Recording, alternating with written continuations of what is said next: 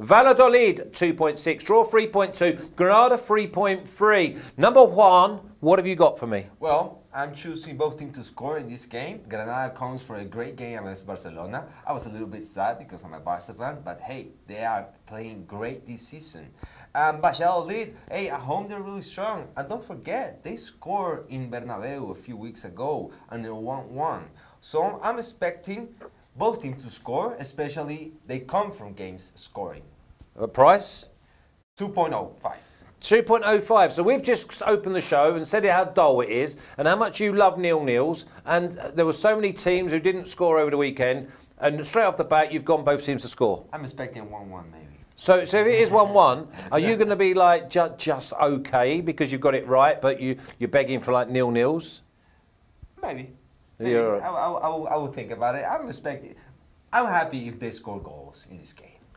Okay, well, Martin, we move on. Leganes 2.95, draw 3.05, and Bilbao 2.85. Bilbao sitting at the top. Yeah, and Leganes sitting right at rock bottom of the table. Don't think anyone could have predicted this at the start of the season, but the Basque Country teams are on fire at the moment.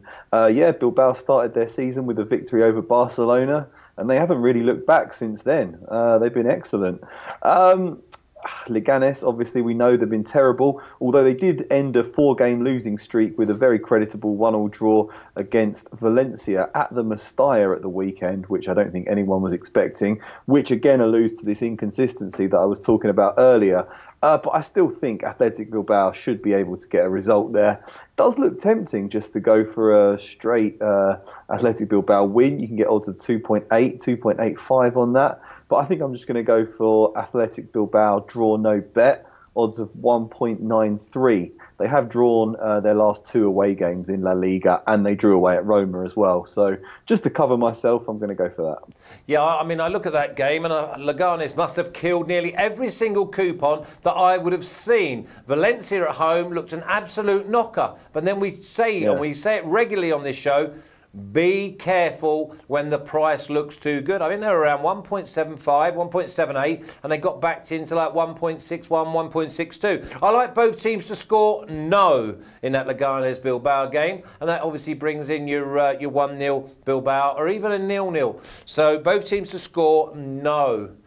We're going to move on. Yeah, I guess, Martin. I was just going to say, I guess Valencia expended a lot of energy at Stamford Bridge, beating Chelsea in midweek. That's why it's always so difficult to bet on domestic football after there's been European football in the midweek. Yeah, I mean, we go from international break when they go and play them 2 games in 4 or 5 days. Then we've got Champions League. It's just hard to get that run. But we're here to try and sieve through. Eibar, 3.5. Draw, 3.5. And Sevilla, 2.3. Number 1, it's a away win, isn't it? Yes, it is to me. They maybe have lost against Real Madrid, but Real Madrid comes from a terrible games in Champions League. So they went with everything all in. They were an injured animal, and Real Madrid, when you have it against the wall, they are the most dangerous team probably in the world.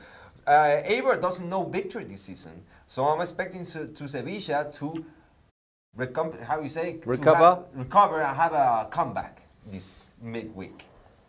Okay, yeah, we also say it's bounce back ability when you come back from either a defeat or a poor performance and then hopefully get a win. So the price I have is 2.31. Yeah, 2.31. That sounds good to me. Okay, we're going to move on straight away, Martin. Mallorca 7, draw 3.75, and Atletico Madrid 1.75. Are you hoping that Madrid get back onto winning ways? I am hoping the Madrid get back onto winning ways. I'm hoping they're going to display a bit of bounce back ability at the weekend. I think it was Arsene Wenger that coined that term. Anyway, yeah. It's always a bit risky betting on away at Mallorca because it's not an easy place to visit. But Atletico Madrid's results recently have been poor. They really need to get back to winning ways. They've got a good enough forward line to take apart what is a very weak Mallorca defence. They didn't coat themselves in glory last time out, got thrashed away at Getafe. Yeah, I'm going to go for Atletico Madrid to win. Minus 0.75 Asian handicap, 1.85. 1.85 minus 0.75. 7-5, yeah. So half win if they win 1-0. Yeah, I mean, win to nil as well is obviously an unders, unless they go goal crazy. Here's the one that jumped out on me after I've watched Espanyol 3 times. Celta Vigo 1.87, the draw 3.75, Espanyol 4.5. Espanyol cruise through Europa League qualifying stages, scoring 4, home and away 6. Since then, they've looked absolutely dreadful. Now they go to a Celta Vigo side who are desperado for a win as well. Number one. Well, I don't know what is happening in Barcelona. I don't know if it's the water, the food, the air, but they are sucking this season in Cornellà, also in Espanyol.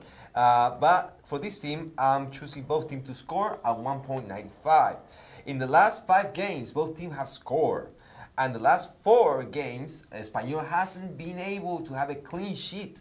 So I'm expecting probably the Celta Vigo to win, but my pick is both teams to score at 1.95. No sign of them unders or nil-nils from number one today. You've definitely woke up with the cheers. You? Give me some time. I will do. We'll do another show on Friday for the weekends, and I bet it's nil-nils and under 1.5s all the way. Okay, Martin, Real Sociedad 1.75, draw 4, Alaves 6. Is this a bit of a tricky match?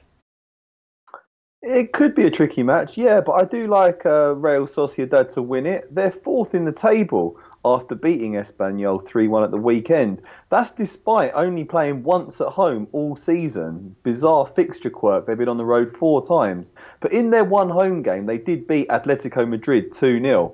Won their last 2 games, should be full of confidence.